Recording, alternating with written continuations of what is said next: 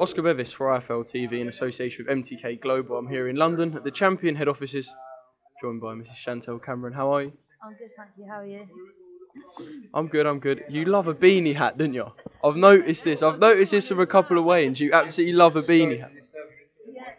See you later. See you in a bit. See you in a bit. Oh, see you in a bit. That's the ugliest photobomb that we've ever had. Yeah, you do. You love a beanie hat, didn't I you? love a beanie hat, especially in the winter. So I do love summer, but when it comes to winter, when it comes to summer, I'm gutted I can't get the hats out. And I don't suit a baseball cap, so just, the beanies. Beanies all the way. You've also got a puffer jacket on as if you're in the Arctic when we're actually inside in a fairly heated office. I just wanted to wear this coat with my hat. Let's talk about Champion. You're wearing Champion. You want to be a champion. It sort of suits the whole boxer theme. Yeah, no, I just love champion clothing as well. I've always liked it, and yeah, of course, I want to be a champion. I'm hoping I'll get my world title shot this year. So yeah, sets the theme. How important is it for women to get in boxing to get these brand deals as well? Because women's boxing is pushing so much more than men. Like I was speaking to Dan Aziz and I know Michael Condon as well. We've got Josh Kelly as well with Champion. But how important is it for women to get these brand deals? Because you do need pushing a lot more than male fighters. Massive, yeah. So first, I just want to say thanks to JXL for getting me this opportunity, and obviously Champion for letting me do the brand as well. It's massive because women's boxing's on the rise. So opportunities like this is just going to keep pushing and pushing. So it's amazing, yeah. I want to talk about the world title shot now. Yeah. Obviously, I'm a boxing man. It's a boxing channel, so it's hard to just talk about that. So let's get down to business. The world title deal. Yeah, we can only talk about the hat and coat for so long. Yeah, you're waiting. We're sort of waiting on a date as well. Talk to us about that. Yeah, so at the moment, obviously, I won my mandatory for the lightweight division, so that could be an option. But I'm mainly waiting for the super lightweight shot because I won against Sanchez in November. Just literally that's going ahead. So I will be boxing at super lightweight for the world title, but just waiting for the date, waiting for the contracts to be signed, and all guns blazing then. How much involvement do you actually have in that? Because obviously you want to get paid, you want to know what you're getting paid, you want to know the details, where it will be, if it's going to be here or in the States or wherever. But how much do you actually get involved, or do you just sort of put that to the back of your mind, let that get dealt with and just focus on training, making weight, etc.? That's not my job, that side of it. So all I focus on is make sure that I'm prepared and make sure I'm ready. So when I do get the date, leave no stone unturned. I'll have no excuses. Last thing I want to do is have the excuse of I weren't ready. So for me now, it's just getting ready, being prepared. What can you give us? So what can we expect is going to be in England, we're hoping? I don't know. Literally, I think it'll be in America, but I have heard it maybe in the UK now. So I literally have no idea. Just hopefully I'll find out soon. I take you're one of these fighters who wants a whole American dream at some point. Everyone always says, I want to go to America at some point. But to do it for your first title shot, will that make it even more special? I think at the end of the day, Jessica, she's the world champion. She's American, so it's only fair that if she wants it in her backyard, I go to her backyard. But for me, I love boxing in the UK, so my family and friends can come watch me. Because obviously, for my friends and stuff to book flight to go to America, it's going to cost a bomb. So I'd rather it in the UK, but she's the champion. At the end of the day, I want them belts. So I'm going to bring her back to the UK regardless, so it doesn't matter where it is. The UK is getting that appeal now, though. Like we've seen, remember your last fight, Clarissa Shields was there, and she was saying, you know, the UK's got such an appeal now that fighters won't mind coming to the UK.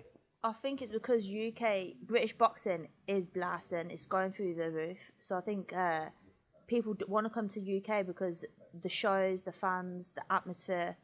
That's why I'd rather it be in the UK. Where in the UK? Where's the ideal sort of... Let's put the ideal world title shot forward. Where are we talking? It'd have to be O2. I would say Northampton, but Northampton's got nothing there. So I'm not going to say Northampton. It'd be O2 because it's London. It's close for my family and friends to get to. I've got family in London, and everybody wants to box at O2 as well. So O2 London would be my ideal place. I want to quickly go back to your 2019. How do you assess it? You were out 4 times. Am I right in saying? Put myself on the spot there. You were out 4 times. Was that a sort of active as you wanted to be at the start of the year? When you looked at it, it was sort of 4 times is that the amount of fights you were looking at?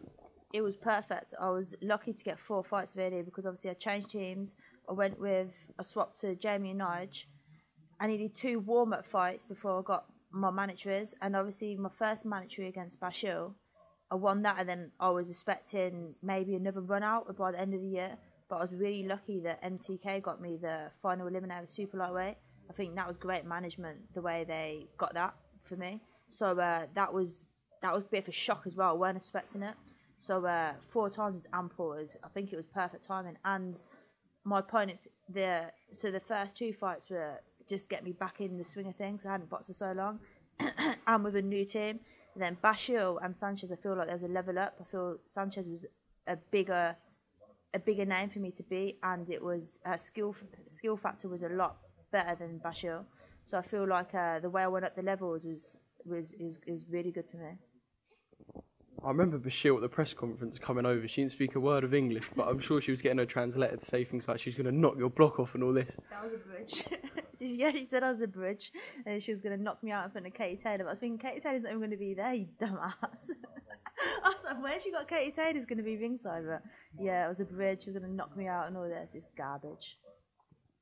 I'm not even going to bring up Katie Taylor because I feel like I've probably done about 5 interviews of you, and Katie Taylor's taken up 80% of the time. I'm sure you're absolutely sick of her, so I'm going to completely move on. I was prepared for you to bring up Katie today, to be fair.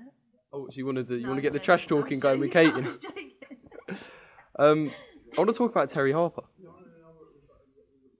Simon Matcham was on this journey with Steffi Bolton, come sort of onto the mainstream, onto Sky, and won a world title. Oh. Good story. I was there when I watched her fight as well. She boxed brilliantly, like she boxed flawlessly, and her relationship with Steffi Bull, it's a dream. Like the way they work together and the bond they have, it's really nice to see, especially in boxing. It's a hard sport, so she's very lucky there. Is the UK now the leading place for women's boxing when you look at female fighters? Don't know. Do the Yanks still edge it? Do they just still edge it? Clarissa, and then there's some. There's Michaela Mayer, there's Frances, there is some good American female boxers. I think that's a tough one to say. And Clarissa is kind of, and you can't really say Katie in the UK because she's Irish. Yeah. So, I don't know, that's a tough question. I say we're on par. That's the right answer. I'm going to ask you about Wilder Fury now. I just asked Dan. I said to him, everyone you ask is going to say they always say the exact same thing. Fury's going to box, Wilder's going to look for that one big punch. Can we get anything different from you? Can you give us a little bit of a different analysis, or is it as simple as Fury's going to try and box and Wilder's going to try and knock his head off? Are you going to make me just make up a random story? I think the same, to be fair, so I can't make nothing different. I don't think Tyson's going to come out being aggressive, trying to knock his head off. I don't think that's his style. He's a boxer, he's smart, he's got a good boxing IQ. Wilder does what he does all the time. He's going to look for that big right hand. But I think Tyson wins on points as long as he doesn't get knocked out, because Wilder has got like devastating power. So, do you think Tyson saying he's going to come out and knock him out in 2 rounds is just pure mind games? I think it's mind games. Yeah, I think you wouldn't do that against someone like Wilder. It's too dangerous. But then you never know. Like he does what he wants, doesn't he? So I would say I wouldn't bet against it. Chantelle, thank you very much for speaking to IFL TV. Anything else you'd like to add? No. Normally when I say that to people, they're like, yeah, shout out to my trainer, even like shout out to my mum, shout out to, I don't know, you could even have shout out Champion. Do you anything else you'd like to add? No, nothing at all. Okay, shout out to Jamie, Nigel, MTK, all my sponsors, Champion, JXL. Shout out to all of them. Now you put it on me. No. Chantelle, thank you very much for speaking to IFL TV, and I'm sure we'll catch up with you soon. Gold Star Promotions is proud to present Floyd Money Mayweather. The man himself is coming to the UK for his UK tour, February and March 2020. For all info and tickets, goldstarpromotions.co.uk.